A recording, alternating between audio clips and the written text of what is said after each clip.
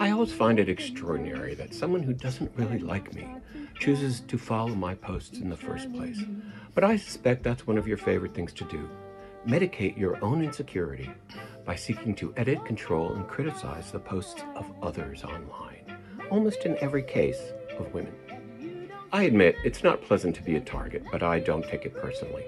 I've been around the block in life enough to recognize the personality of someone relentlessly criticized by one or both parents growing up, and sadly has probably turned into a toxic parent themselves.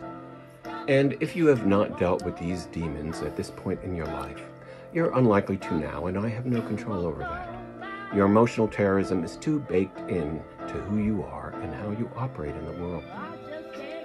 But I do have one piece of advice that I will offer before I block you, and trust me, I've learned to heed my own advice and am a lot saner for it. When you read something you don't like online, just scroll on by. Suppress that intense need to make your disagreement known, as if your opinion is some kind of essential information all my friends need to read. It isn't. Go voice your self-righteous indignation about whatever it is on your own timeline. I suspect you don't, because it will get few likes, if any, and it makes you feel far less important than upsetting me, who, unlike you, gets a lot of love and support on social media for the same stances you seek to tear down, small person that you are. Goodbye, small person, and maybe listen to Dionne Warwick.